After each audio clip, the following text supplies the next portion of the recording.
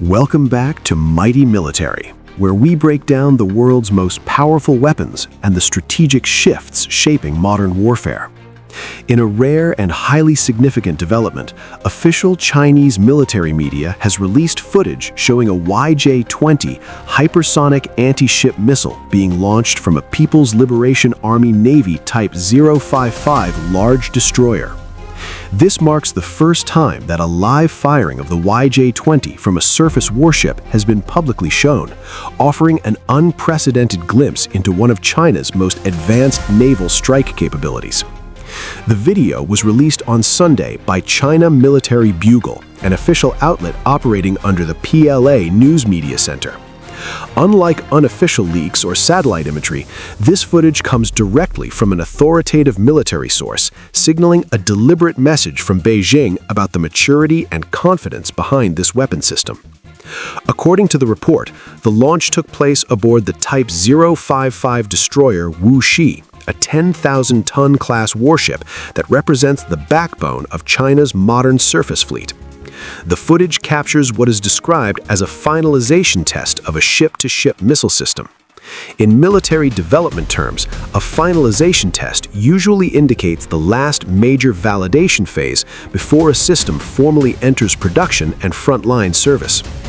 The released video shows multiple camera angles, including close-up views of the missile's launch sequence. Observers can clearly see the missile being ejected from a vertical launching cell located in the aft section of the destroyer. The YJ-20 uses a cold launch method, meaning compressed gas ejects the missile from the launcher before the rocket motor ignites. This approach reduces stress on the launch system, increases safety, and allows the missile to be deployed from enclosed vertical cells at sea. Chinese military media stated that the missile successfully struck and destroyed its target, although details about the target type and range were not disclosed. Still, the symbolism of the footage is hard to miss.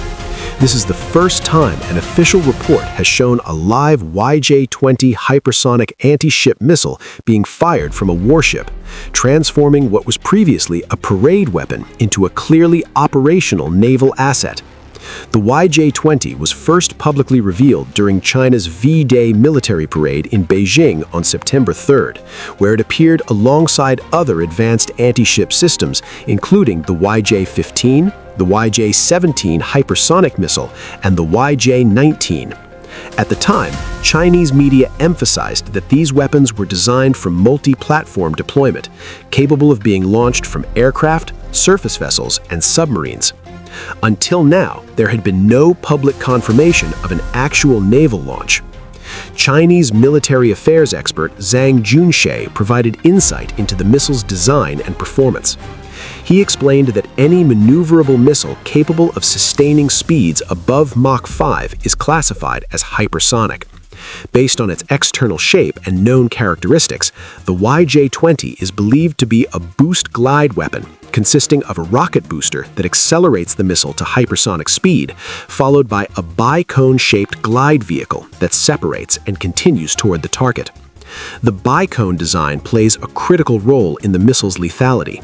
During hypersonic flight, the shape generates controlled shock waves that allow the missile's air control surfaces to remain effective even at extreme speeds. This enables terminal phase maneuverability, making the missile far harder to track and intercept compared to traditional ballistic or cruise missiles. Zhang also highlighted the missile's attack profile, which presents a major challenge for naval air defense systems. The YJ-20 is believed to be capable of striking surface ships at a near vertical angle, similar to a ballistic missile's terminal descent, but with the added complexity of hypersonic speed and maneuverability. Combined, these factors severely compress reaction time for ship-based defenses, pushing current interception systems to their limits. From a strategic perspective, deploying the YJ-20 aboard the Type 055 destroyer dramatically extends the operational reach of the PLA Navy. Rather than relying solely on land-based missile forces, China now can project hypersonic strike power into distant waters, operating far from its coastline while maintaining a credible anti-ship threat against high-value naval targets. The Type 055 itself is central to this capability. As the largest surface combatant in the Chinese fleet, it is widely regarded as a multi-role command ship designed for air defense, anti-ship warfare, and fleet coordination. Equipped with a large number of vertical launch cells and advanced sensors, the destroyer serves as the ideal platform for next-generation weapons like the YJ-20. The public release of this footage strongly suggests that the YJ-20 is approaching, if not already entering operational service on frontline warships. It also sends a clear strategic message to rival navies operating in contested regions. China is no longer merely developing hypersonic naval weapons, it is actively deploying them at sea. As hypersonic missiles continue to reshape naval warfare by reducing warning times and challenging existing defense systems, the appearance of the YJ-20 aboard the Type 055 marks a significant shift in the balance of maritime strike power in the Indo-Pacific region. For Mighty Military, this development is more than just a missile test. It represents a glimpse into the future of naval combat, where speed, precision, and survivability define dominance at sea. Stay tuned to Mighty Military for more in-depth analysis of advanced weapons, emerging military technologies, and the global power shifts shaping tomorrow's battlefields.